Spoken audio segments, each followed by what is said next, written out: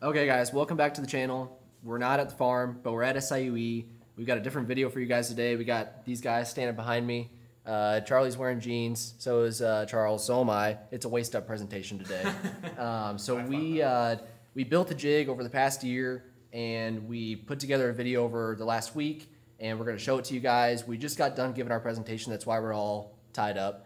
And yeah, it went really well. So hopefully you guys like it. If you stick around to the end, I'm gonna throw a little bloopers reel together of all the mess ups that we had, and I hope you guys enjoy. Thank you.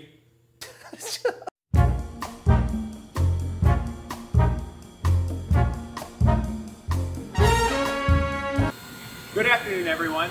We are CNU Design Group 2, sponsored by Chelar Tool and Die. This is our project, the sheet metal plastic bag manufacturing jig. I'm Charles Ferrato. I'm Charles Meeker. I'm John Renner. And I'm Kyle Reed. So here at Chelar Tool and Die, we specialize in designing and manufacturing sheet metal stamping dies that go in big mechanical punch presses like you see behind us. We also do large and small production runs. So our project is based off of one of those production runs. This part is for a heat exchanger. So we start out as a flat blank. It's going to be bagged. As you can see, there's draw lubricant on these. In this first station, there's a deep draw where it takes this flat piece of sheet metal and it turns it into it puts a cup inside it. So this draw lubricant reduces the friction between these pressure pads and allows the material to flow. Per the customer's orders, we're not supposed to have lube on the finished part, so that is why we're bagging the blanks. So these first two stations are deep draw stations. The bag will come off. Then we'll have it'll make some trim cuts, and it'll also pop the holes. Then we'll come down and wipe down this edge and put a 90. And then after that, this is our finished part. So as you can see, there's two different size blanks, two different size parts that we're going to be bagging. So we're turning the flat piece of sheet metal into a finished part. So here we're going to take a look at Chelar's original solution to their problem. You can see they're blank, their corners are exposed, and it leads to a lot of ripped bags. The employee has to reach down and grab the bag from down below and try and flip it over to the jig and try to avoid the corners ripping it. And then he grabs the blank and pulls it overhead, which is hard on the operator. It's good to note that the original cycle time for this jig was long because of the 1 in 3 rip bags that occurred while using it.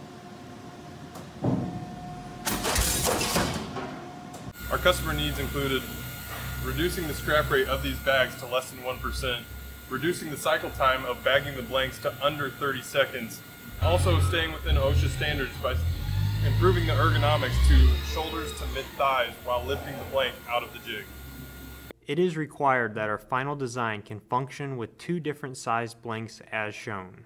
Both blanks get bagged with one size bag that is 36 inches long by 24 inches wide. Analysis was the main driving factor of our design process. The three main all-encompassing design styles we performed were FEA, pneumatic force analysis, and time analysis. Analysis led to the final 3D model on the left shown in the CAD program. You can see it compared to the final physical prototype on the right. Let's take a look at how this was manufactured.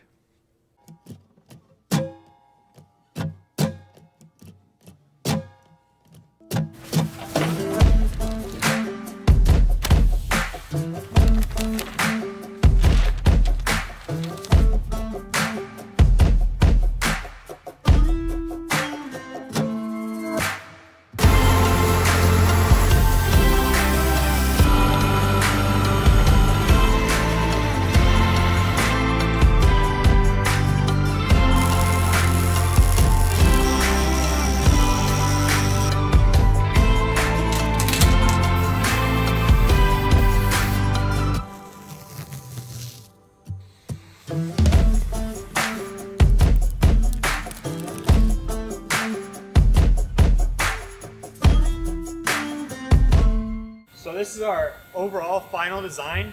We chose air to be our power system because air is readily available at each stamping press at Chelar. So we have an air cylinder right here. It goes through this top plate and drives this middle plate. It's connected right here. We have linear ball bearings locating this plate. Those linear ball bearings ride on a case hardened shaft. This upper assembly is also connected to this middle plate.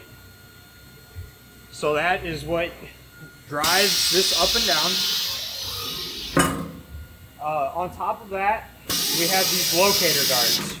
These locator guards is what the sheet metal blank will sit inside and will protect the bag from the corners of the sheet metal blank. So as you saw in the video prior, the operator had to reach down below, rip off the bag, open it up, flip it over the jig, and this resulted in a lot of ripped bags, and it was costly as far as time goes. So we incorporated a re-roll jig. This flips the bags around and gets the open end facing out. That way the operator can pull the bag over this new jig and down over the blank, and it makes it faster and results in less ripped bags. So the pneumatic system starts here on the backside with the regulator. Shop air comes in at 120 psi, and this regulator brings it down to 60 to 80 for our application.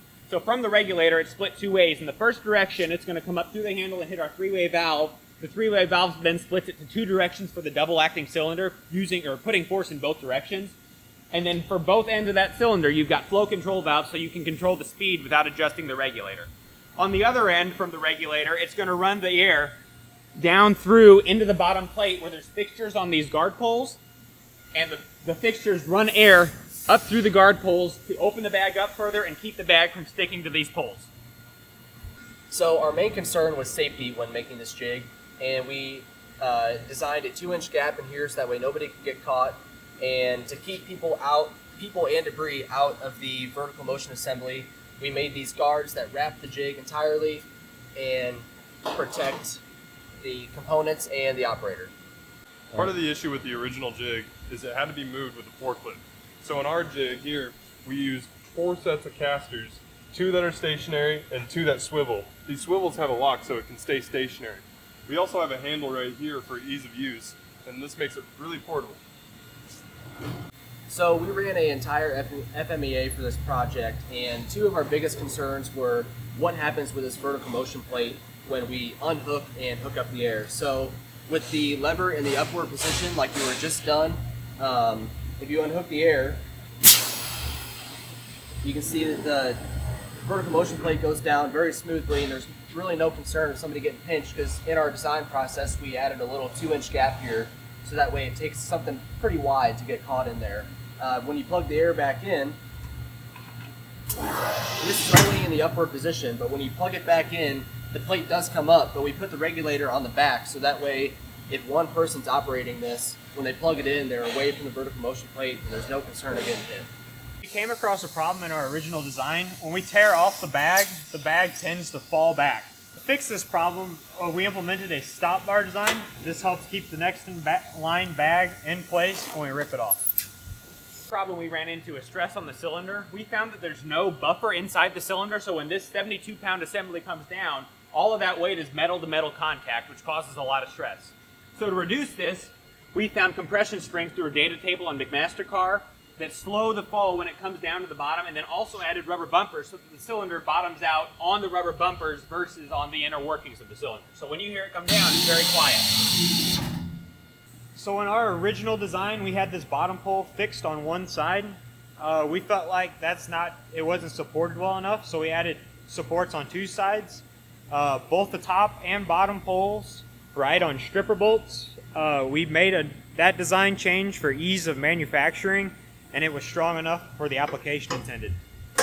So originally in our design, we had this lever mounted flat to the surface, which made it hard to access because you had to bend over, and it was close to a possible pinch point. So to prevent this, we created a handle that not only raises the lever half a foot so it's easier for the operator to reach, but also pulls it farther away from any sort of pinch point.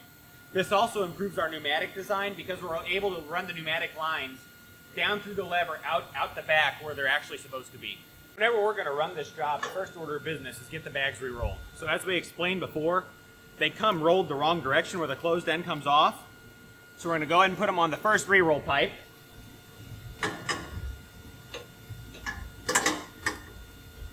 And then there's directions on here. And we're going to feed them up around the new re-roll pipe in the correct direction. And all you have to do is get a couple of rolls around it. There's enough friction that it's going to hold and be able to re-roll the rest of the bag with the drill. So the drill goes on.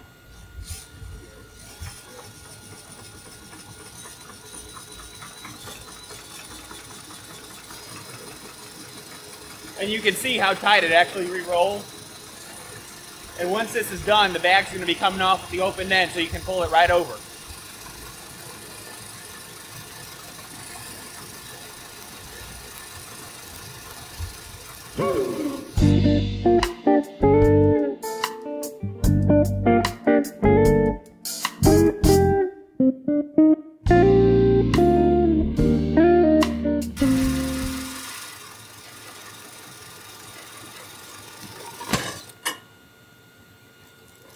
Then once it's done, you have to do the last little bit manually. Pull the bag up through the stop bar.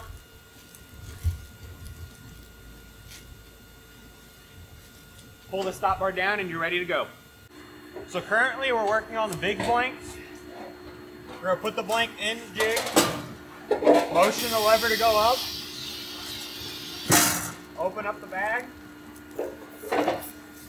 slide the bag over, motion it to go down, tear it off, and it's ready to go.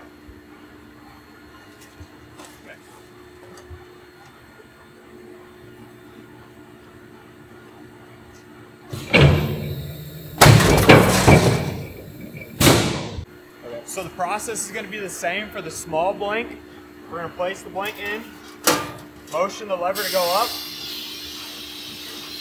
open up the bag, put the bag on,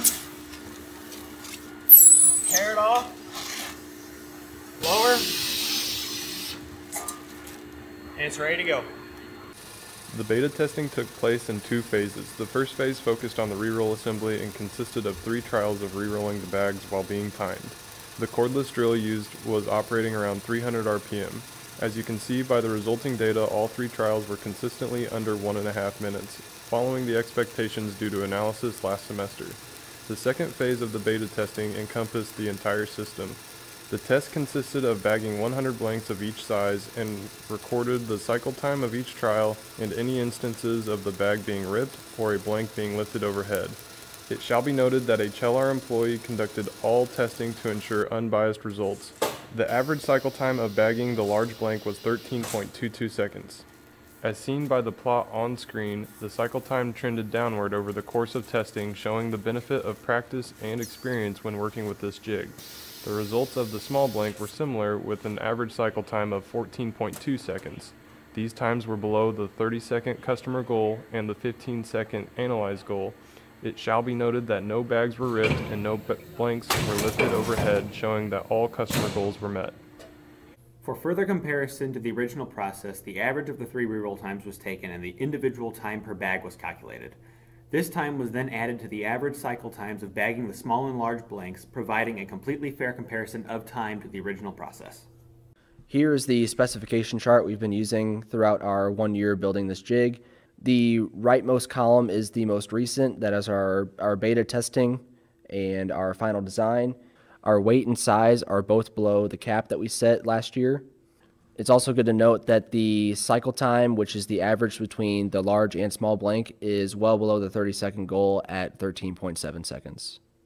Here's the Gantt chart we used throughout this semester. It encompasses everything we did over just this semester. We used it extensively to keep on track between manufacturing and all of our prototype dates and everything, and it ensured that the project was completed on time.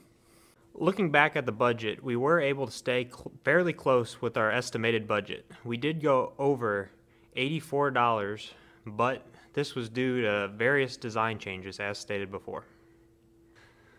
We would like to thank Chelar Tool & Die for sponsoring this project and allowing us to use their manufacturing facility. We would also like to thank Renner Stock Farms and Dr. Den for making this project possible. At this time, we'll be taking any questions.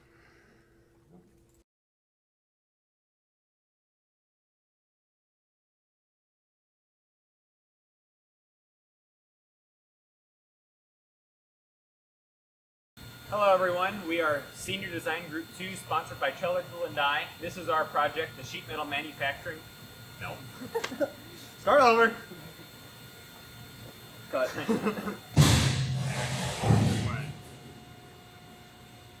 Tried yourself? No, I was waiting for him. You're sucking on his thumb. Leave him alone. Alright, ready? Yep.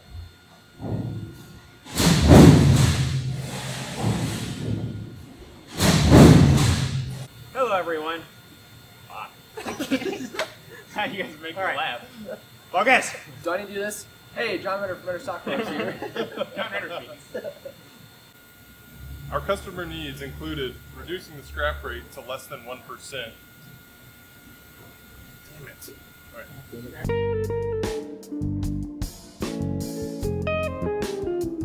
Improving the ergonomics by keeping within OSHA standards between shoulders and mid-thighs.